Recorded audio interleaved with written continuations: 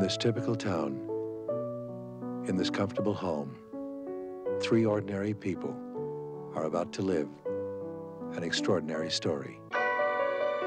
But starting all over again, the lying, the covering up, the disappearing for hours, I will not stand for it. I can't stand it. I really can't. What kind of psychiatrist are you? They all believe in dreams. I do believe in dreams.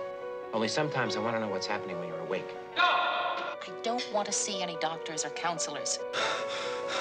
This is my family. And if we have problems, then we will solve those problems in the privacy of our own home. Conrad! I knew something was wrong even before he tried to kill himself. I think it is a very private matter. You never came to the hospital. How do you know about the hospital? Your mother did come to the hospital, Conrad, and you know that. I just don't know how to deal with him anymore. Why are you hassling me, huh? Why are you trying to make me mad? Are you mad? No!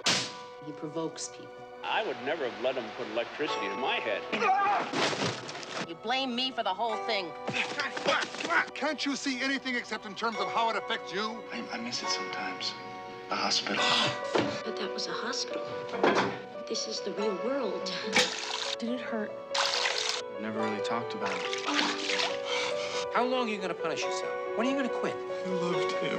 What in hell has happened? That she hates me. Can't you see that? Mothers don't hate their sons. I mean, there's someone besides your mother you got to forgive. You better make sure that your kids are good and safe. And then you come to me and tell me how to be happy.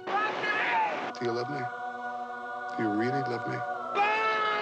Just do one wrong thing. And what was the one wrong thing you did? Donald Sutherland, Mary Tyler Moore, Judd Hirsch, Timothy Hutton, in an extraordinary story of ordinary people.